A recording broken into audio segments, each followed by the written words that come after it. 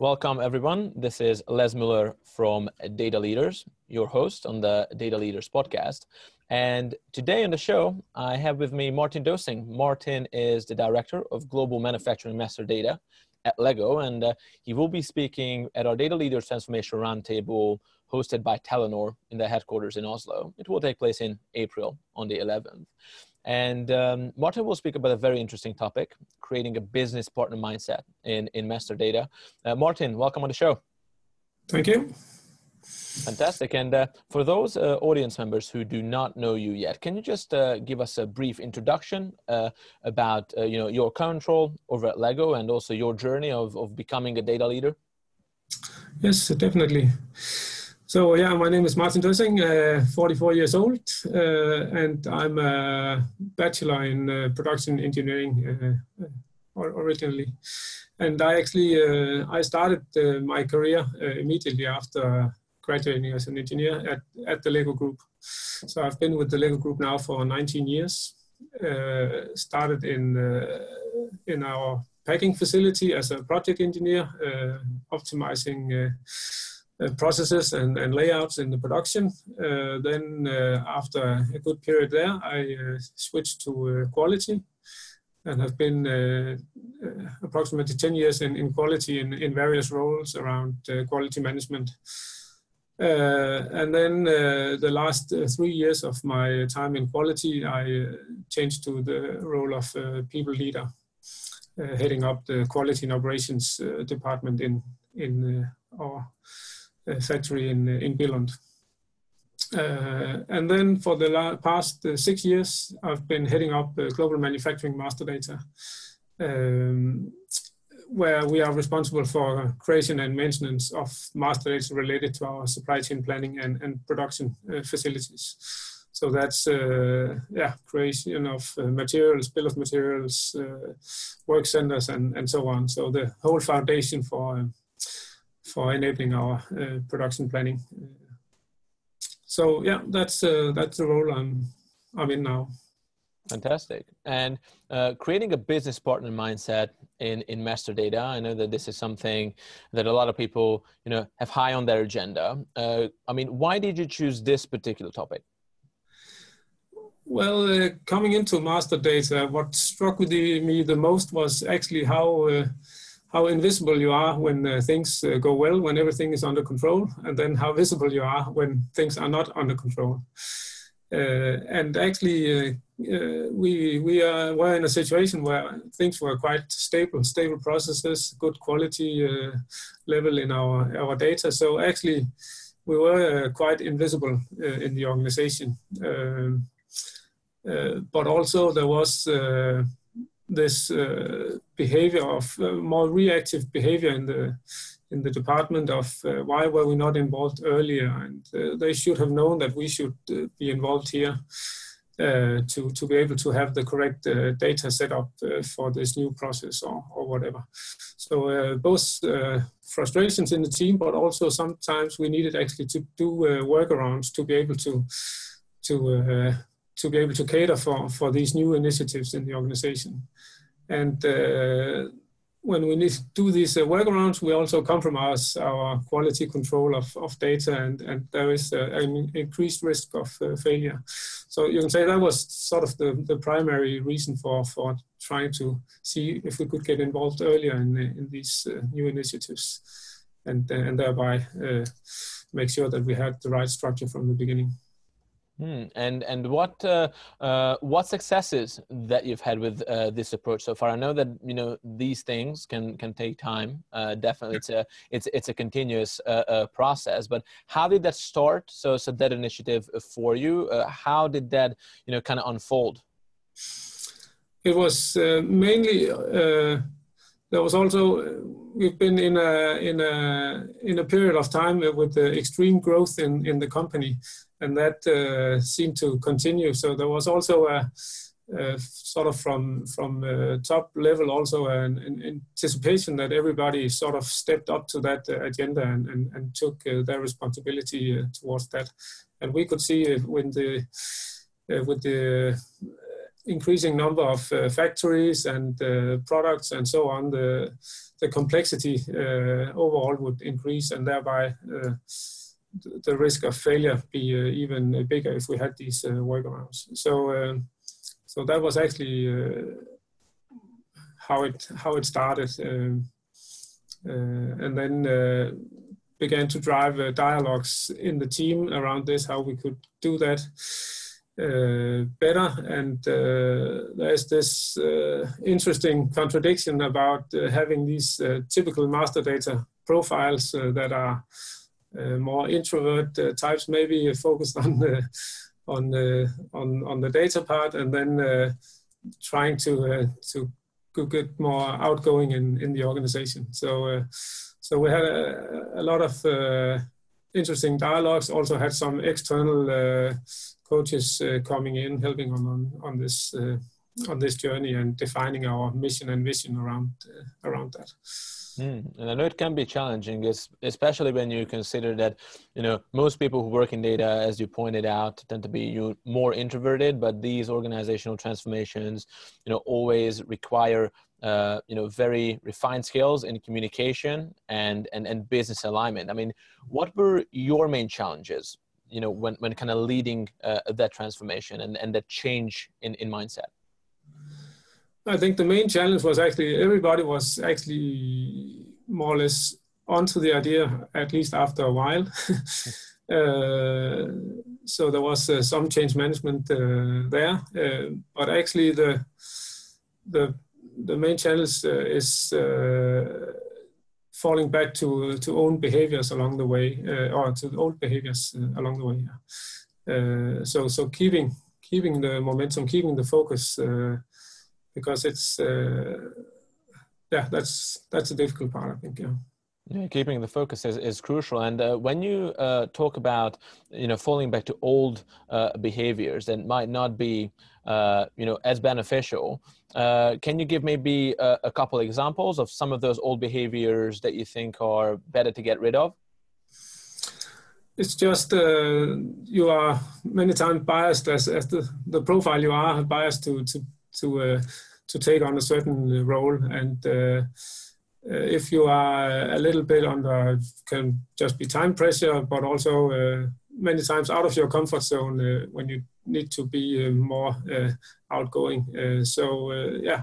Then when a little bit under pressure, it's easy just to fall back in the old habit of just being at your desk, at your computer, and doing what you feel most comfortable about doing. Mm-hmm.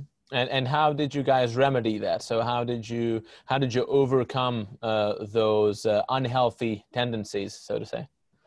Well, actually, at some point we actually had a metric around sort of having, we called them stakeholder meetings, but have identified key stakeholders in the organization where we actually tracked that you did have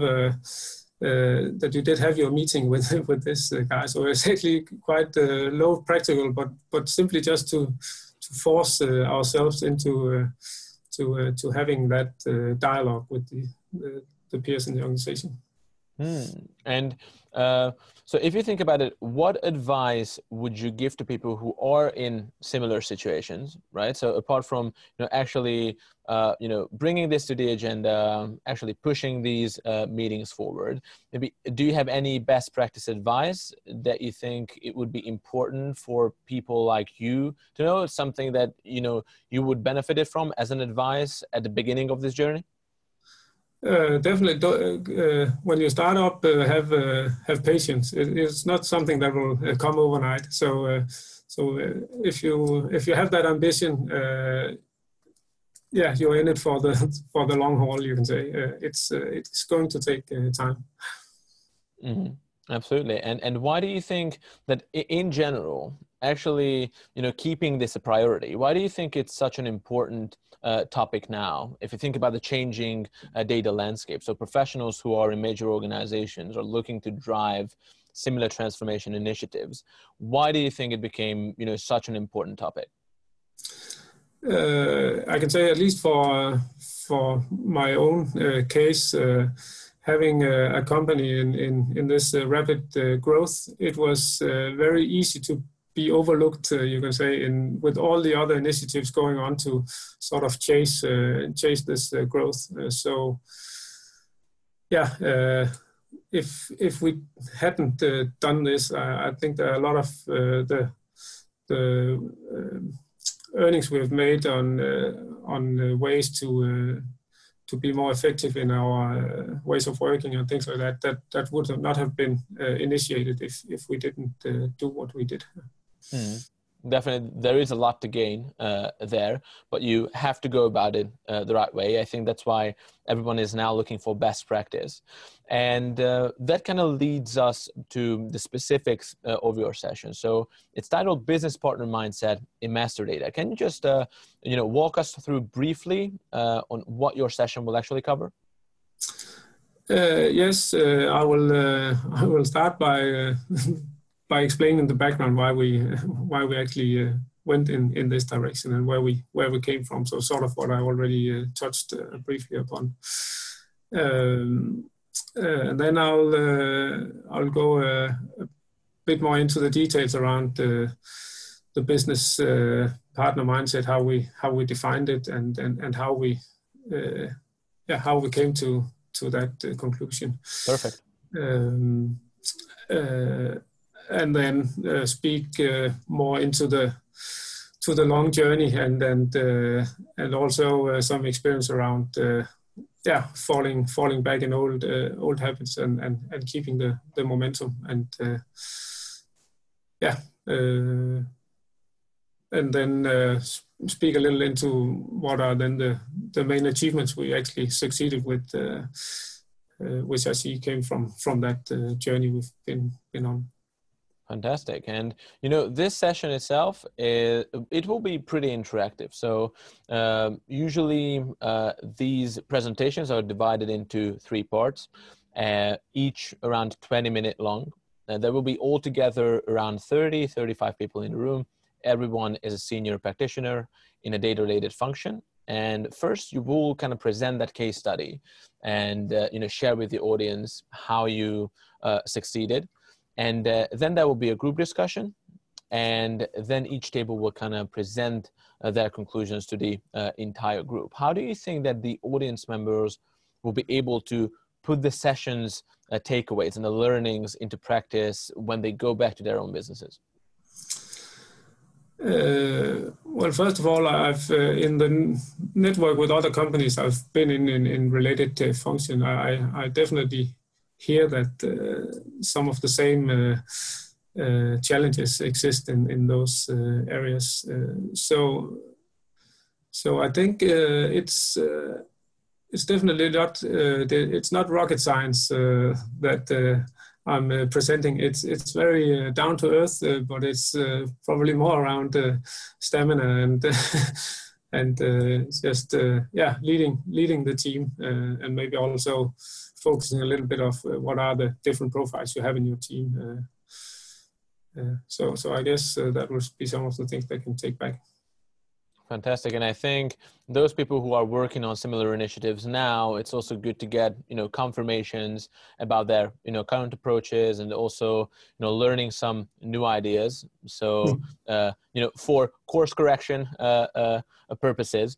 And if you had to capture only one idea that you'd like them to take back to their businesses, I mean, what would that be? One of the observations that's actually came from one of my own team members is earlier there was often a discussion of what is our mandate, when can we say no, and when can we not say no in the organization. And actually a few months back, this this guy came to me from the team and said, it's actually funny, we actually never say no to anything. We explain the complexity or the consequences of this to the relevant parties in the organization, and through that we come up with the right solution, or maybe pause the initiative or something like that. So the discussion around when can we say no has disappeared, and it's more become into a collaborative approach. So I don't know if that could be used. No, absolutely. That's actually great. So I think this is advice that everyone can follow with positive results. So fantastic. We all look forward to that session, Martin. And yeah, we'll meet you in Oslo on the 11th of April. And before I let you go, I would be keen to pick your brain on another topic, which is future trends. So now with the changing data landscape, new technologies pop up basically every day, every week. Is there any particular technology or trend that you are specifically interested about? Yes, what is triggering me at the moment would be the robotics process automation. So I'm quite curious whether some of the quite manual processes that we still have handling data, whether that could be handled by a computer instead. And I've not been into the details around the RPA yet, but we have some resources internally in the company where I've started a small dialogue around that. So that's definitely something that is interesting. And what kind of timeline are you guys looking at if you think about the actual implementation and leveraging this effectively? I know that these initiatives can take time, but if you think about the time frame, what do you have in mind? Well, I hope within 1 to 2 years that we have sort of the first processes implemented in that way. Fantastic. Well, good luck with that, Martin. I'm sure you guys will do a great job. And again, thank you for doing the interview. It was very educational, and we all look forward to meeting you in April. We can find out a bit more about how you actually did and how you actually produced those consistent results. So yeah, it's been great talking to you. Do you have anything else that you would like to share with our audience before we disengage?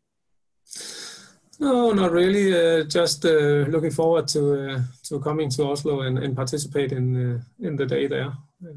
I think it'll be very interesting. Fantastic, and I think I can speak to our members and the other attendees that they are, also looking forward to it. So it's been great talking to you, and have a great day. And I'll speak to you soon. Thank you. Thank you.